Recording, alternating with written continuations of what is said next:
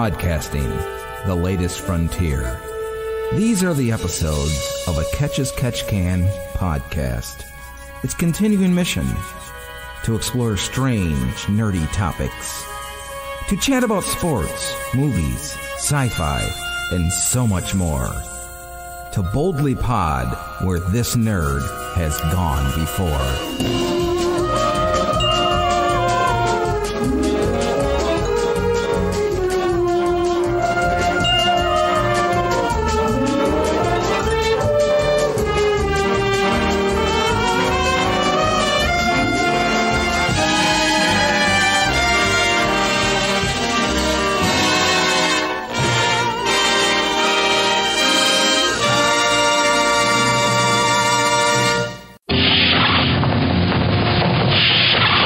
Captain's Log, pod date 09/01/19. On this episode of To Boldly Pod, we're going to continue to discuss Doctor Who and my little synopsis review look back at the 7th Doctor portrayed by Sylvester McCoy. We're also going to delve into unidentified flying objects, the mythos of UFOs, if you will, and we're going to preview the NFL season, which is about to kick off, and give you my Loctite, rolled gold, 100% wrong Super Bowl prediction.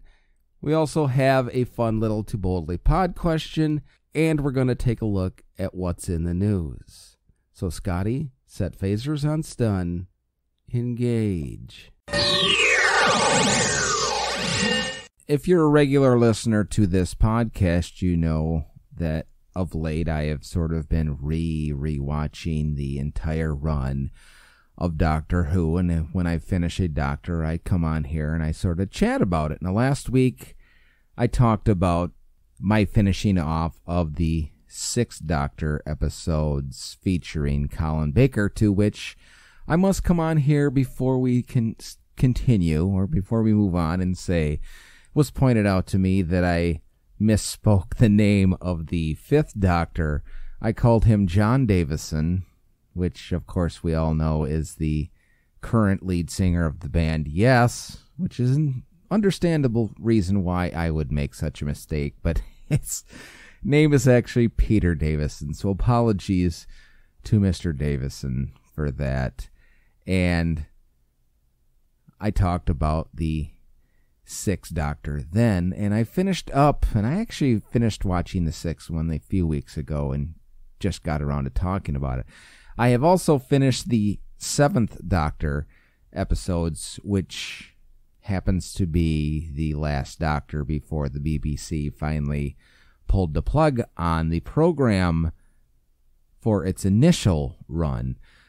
So the 7th Doctor was portrayed by Sylvester McCoy, and I talked last week about how Colin Baker didn't want to come back to film the regeneration scene, so Sylvester McCoy dressed up in Colin Baker's clothes, and that's how they filmed this regeneration. Now, there are two things about the 7th Doctor that A, I really liked, and B, I didn't like. B, the thing I didn't like, and I think what sort of put the nail in the coffin, so to speak, of the first run of the series was they started off with some very 80s themed looking, I should say, very 80s looking episodes. Tried to modernize it a little bit in the 1980s, and I just don't think that appealed to too many fans of Doctor Who. They stayed, although they did travel to other planets, there wasn't a lot of sort of the space themes. They were on planets, but they might as well have just been on Earth. And the other thing initially is they tried to sort of modernize the storytelling to make it more of a modern type of storytelling, kind of putting a little more drama and modern day issues into the stories. So that first season had the Seventh Doctor and my favorite companion of all time, Mel. And then near the end of that first season with the Seventh Doctor, we got introduced to Ace, which was going to replace Mel, thank the maker. And there was sort of a paradigm shift. And well, actually, before we get to that, what the way that they were portraying the Seventh Doctor was more along the lines of the Second Doctor at the very beginning. He was sort of a bumbling buffoon, misspeaking phrases and whatnot, kind of making him, whether it was intended that way or that's how his personality came off, as they tried to make him the bumbling buffoon / genius. And near the end of that first season, they sort of took a little turn, and it's when Mel left, thank the maker, and they brought in Ace. She was a young companion, sort of the prototypical companion moving forward from that point once the series rekindled in 2005, but we'll talk about that as we move along. And Ace brought in the youth and the athleticism, and Sylvester McCoy became more of the evil genius, minus, he wasn't really evil, but he really played people to get things to happen. And the second and third season of the Seventh Doctor, one of the things that really stood out is they took more of a macabre way of storytelling, a lot of gothic type themes in his second and third season. And I thought personally that was something refreshing, something new, something, the way they were trying to keep it going. Now, the one downfall, I will say, that may have possibly been the reason that it ended up getting the show killed off was within their storytelling, they were putting so many layers within the story. It was kind of hard, especially back then when you really only watched it once and maybe got to see it again on a rerun. It wasn't like now where you can watch it over and over and pick things up, but there were so many things included in those stories, and it wasn't hard to miss stuff and sort of kind of get lost. So in that aspect, I understand, given the time, why it wasn't successful. But I liked how they went to more of a gothic storytelling format, a lot of ghosts and creatures and mythological things and whatnot. And they still had their final say with the Daleks and the Cybermen. So all in all, the Seventh Doctor is actually, of the 80s Doctors, probably my favorite of the 80s ones. He's upper middle of the pack if I was to rank my Doctors, but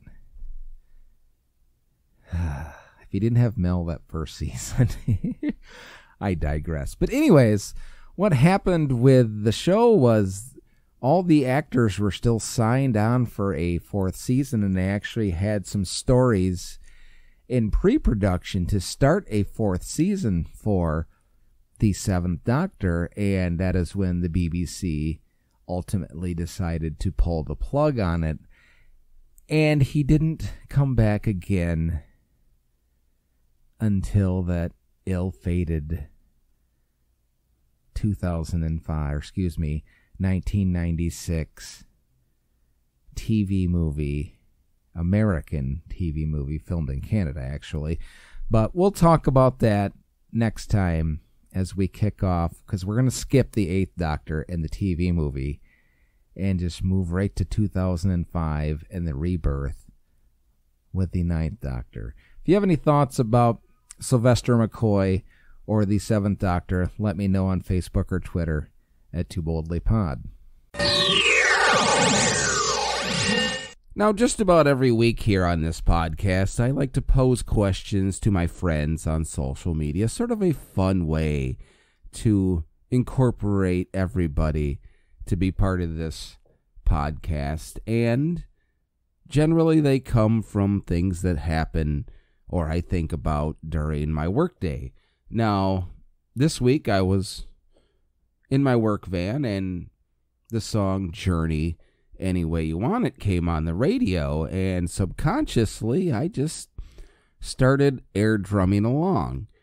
So that made me think. This week's Too Boldly Pod question, name a song when it comes on you immediately start jamming to. It was kind of a last minute question, so thank you to everybody that answered. A lot of great replies. So, Marianne replied, Kickstart My Heart or any Motley Crue song. Jenny replied pretty much all of Yes. Oh, swoon. Noted author Paul Canellis replied, Thin Lizzy, The Boys Are Back in Town almost always gets the air guitar treatment. Jim replied, Jefferson Starship Jane, The Cult, She Sells Seashells by the Seashore, The Cult, She Sells Sanctuary, and David Bowie, Rebel Rebel. Kate replied, Rush, Tom Sawyer, and Def Leppard Photograph. Jody replied, Don't Stop Me Now by Queen. Kelly replied, 25 or 6 to 4. Everyone has to shut up when that song comes on, LOL. Narek replied, as Lip said once on a 13-hour road trip, is there any song you don't know the words to? So I guess Narek jams to everything. Andy replied, Beat the System. Jeremiah replied, The Safety Dance gives me a lead foot, ironically. Don't you think? And Carol replied, Carry On, My Wayward Son, which that's a great choice because a couple years ago I actually got to see Kansas in concert and they were pretty damn good. So thank you to everybody that answered this week's Too Boldly Pod. And if you have a song that when it comes on you immediately start jamming out to, air guitaring to, air drumming to, let me know on Facebook or Twitter at Too Boldly Pod. Now, last week we talked about the preview of the college football season, and this week is the final week of the dreaded NFL preseason, or most players will say the waste of time preseason NFL season. But that means next week the NFL kicks off in full force. And it's one of the hardest things to do is to make a Super Bowl prediction and sort of preview the NFL season, because as rough of a sport as football is, it's kind of hard to disseminate, to prophesize who's going to come out of the season unscathed and be the champion. And I think I said this a year ago on this very podcast that everybody just keeps saying that was the end of the New England Patriots the previous year, but yet at the end of the season they're still there or darn near there.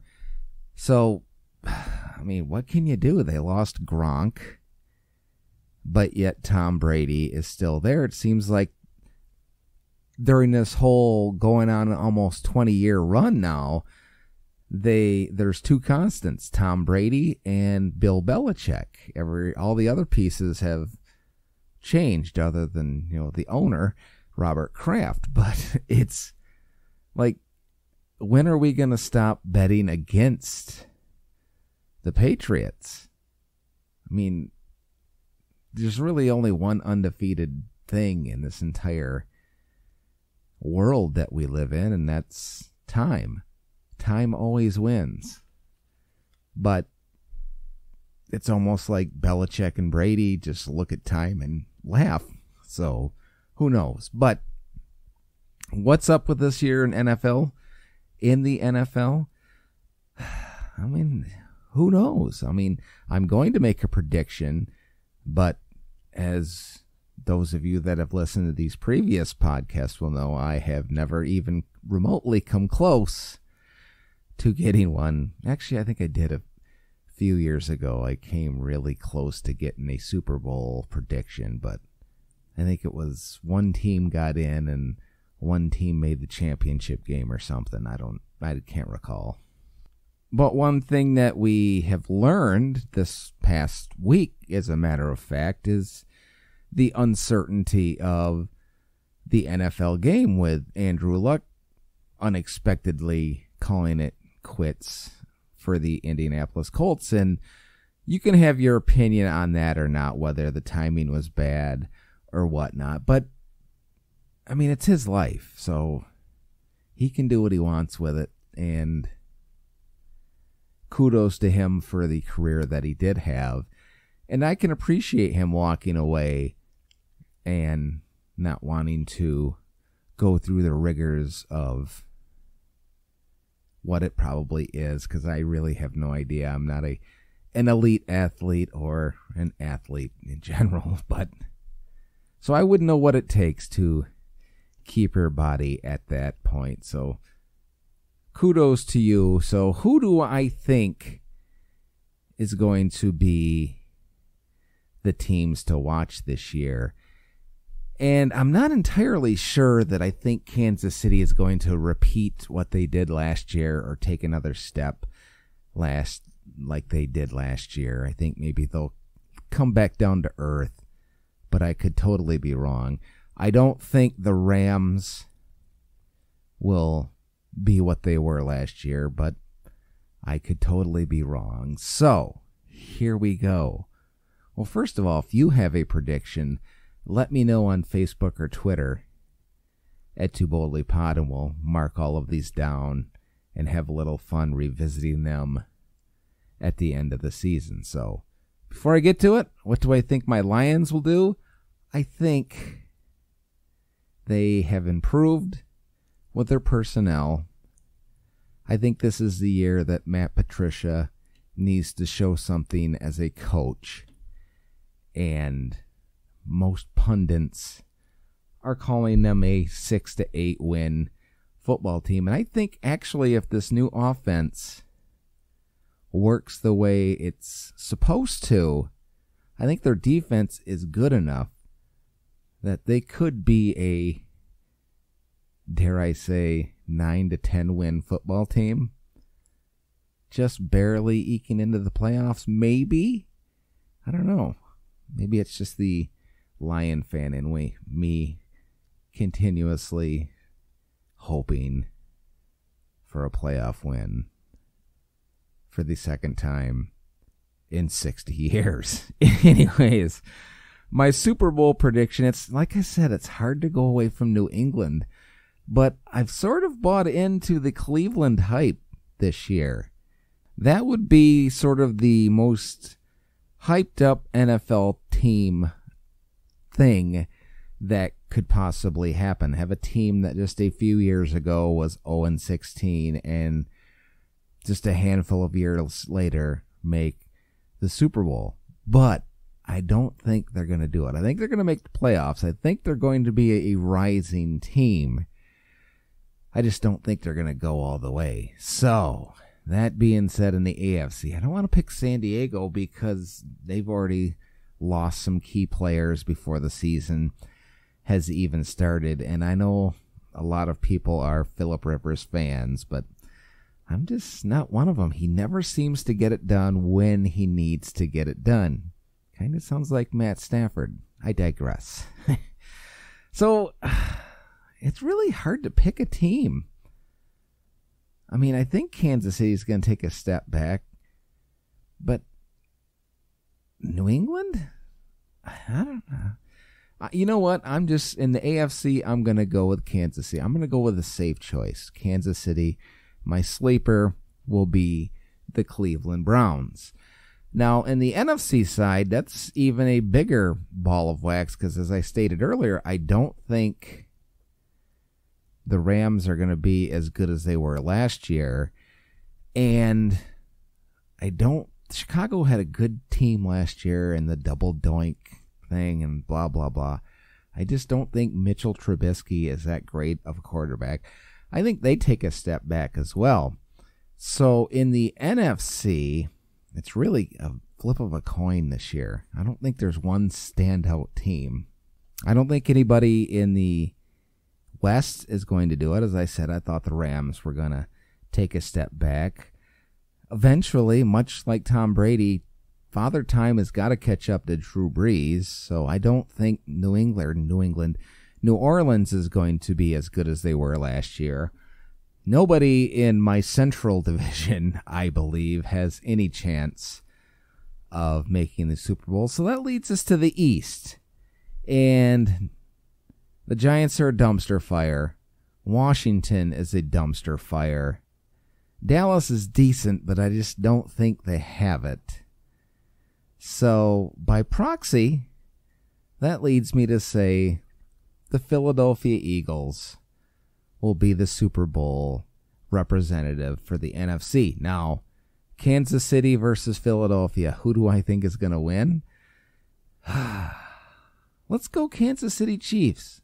And don't I sound like I'm talking out of the side of my mouth, because when we started this segment, I said I didn't think Kansas City was going to be as good as they were last year. And that's the beauty of the NFL. You just don't know. So, me, Kansas City and Philadelphia, Kansas City will be your Super Bowl champions. But as my history of predictions have gone, you can take that to the bank that it will not happen. We've talked about UFOs a few times on this podcast, and I've shared the experience that I had in the 80s, and we had my buddy Rob on, and he talked about the experience he had in his youth as well. But UFOs, or unidentified flying objects, or flying saucers, is one of the most divisive topics in the paranormal. I mean, it's common knowledge that there's been polls done where over 50% of Americans believe in the existence of UFOs or extraterrestrials. So I don't necessarily want to have that debate over whether people believe in UFOs or not. I wanted to do this segment more on the mythos of UFO or ufology.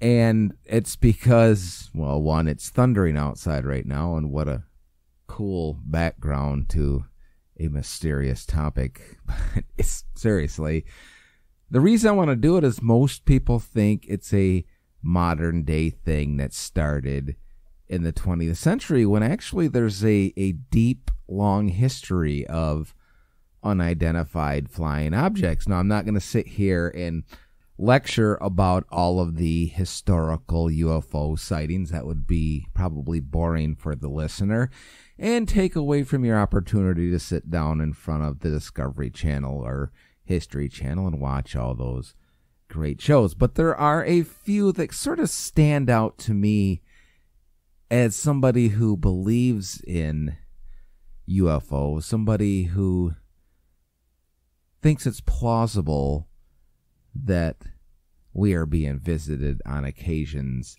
And I just want to point them out to them. And a couple of them really are interesting. And I'll start with probably the most famous of the ancient world ones. And that, of course, is the famous painting Madonna with San Giovanni from the 15th century. Now, I'll just start off by saying that there's a lot of debate to this day over who the true artist of that painting is, but the painting itself has been correctly dated from the 15th century. And if you're not aware what it is, just search Google Madonna with San Giovanni, and you will see a Madonna, a lady, with what appears to be some sort of glowing flying object in the air behind her. And it's just interesting to think in the 1400s, they were still hundreds of years from even dirigibles or hot air balloons. So where would they come up with that concept? That was very interesting. Now, I know the skeptic side of the argument over that painting would say that the artist was drawing a comet or a falling star or something, and I suppose that could be true. I mean, we'll never know since we can't talk to the author, but if you actually look at it and blow it up, it really does look like a mechanical object that they are portraying in the air. Now, just a couple other ones from ancient times, and one is from 1561, when residents of Nuremberg described the appearance of a large black triangular object, and according to witnesses, there were also hundreds of spheres, cylinders, and other odd-shaped objects that moved erratically overhead. Now, again, 1561, still hundreds of years away from anything man-made that would fly in the air. Now, the next one is where you can really kind of tip your hat to a skeptic, because we're into the aviation age, and it's from 1878, where the Denison Daily News printed an article in which John Martin, a local farmer, had reported seeing a large, dark, circular object resembling a balloon flying, quote, at wonderful speed. Martin, according to the newspaper account, said it appeared to be about the size of a saucer, which happened to be one of the very first times the word saucer was associated with a UFO. Now, as I stated, that can be easily explained since the witness himself used the phrase balloon, and hot air balloons were in existence in 1878. Now, with aeronautical starting and planes taking off in the 20th century, most people consider the UFO phenomenon to start World War II era, late 1940s, really exploding in 1947 with the Kenneth Arnold sighting, which spawned the name flying saucers, and of course with the Roswell incident. But in fact, in World War II, there were many pilots that had reported seeing unidentified objects during their dogfights, and they coined a phrase, Foo Fighters. Now, you might just think that's a band, but they actually got their name from explanation of UFOs by World War II pilots, calling them, as I said, Foo Fighters. But there were reports of flying objects by pilots even before World War II. I mean, as far back as 1904, 1916, 1916, 1926, and in the 1916 account, a UK pilot in Rochford reported a row of lights resembling lighted windows on a railway carriage that rose and disappeared. The 26th report was a pilot reported 6 flying manhole covers between Wichita, Kansas, and Colorado Springs, Kansas. And in late 1926, an airmail pilot over Nevada said to have been forced to land by a huge wingless cylindrical object. Now, my whole point to sort of this UFO history lesson is to point out that it's not just a modern thing. So a lot of these skeptics will go and say it's just imagination, drug-induced, paranoia, Cold War, this, that, or the other, when in fact this has been going on for almost our entire history. So am I saying with 100% alacrity that UFOs are real? I mean, to myself, yes, I am. But can I 100% concretely prove it? No, I can't. But you know what? The flip side of that, a skeptic can't possibly say that we are alone in this vast universe. If you have a UFO experience, or you just like to come on here and talk about UFOs, let me know on Facebook or Twitter at Too Boldly Pod, and I will gladly revisit this topic yet again. And in the news today, this comes from MSN.com's Offbeat section, and the headline is, "A Brooklyn Airbnb is going viral after it turned out to essentially be a tiny Harry Potter-esque cupboard under the stairs."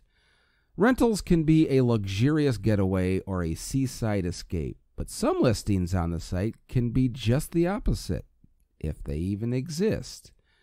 Zoe Reeve arrived at her Brooklyn, New York Airbnb room in a shared apartment to find that it was just a small, cramped closet space that appeared to be under a staircase.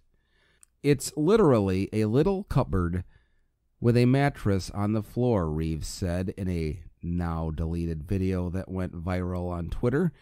But Reeve, who was visiting New York from England for the Labor Day Carnival Parade, told insiders that she knew she was getting into when she booked the room on Airbnb just a few weeks ago for only $27 a night. So, that being said, A, you getting some for $27 a night, shouldn't you know something's up? B, why not stay in a cupboard? It's got a mattress. And C, what the hell is wrong with mankind? And that's going to wrap up this episode of Too Boldly Pod. Hope you enjoyed it. If you have any thoughts about anything that we talked about, let me know on Facebook or Twitter at Too Boldly Pod. And coming up in future episodes, we're going to discuss my fantasy football team, which we have the draft in a few days. Probably take Andrew Luck, I don't know. And we're also going to continue to investigate our Too Boldly Pod Halloween special coming up at the end of October by continuing to talk about the things of a paranormal nature.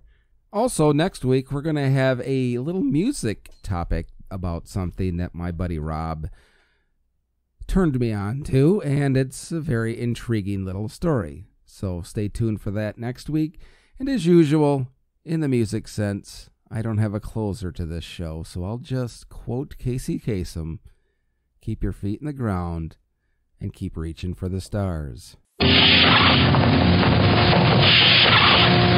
WLLP, Spock Rock Radio.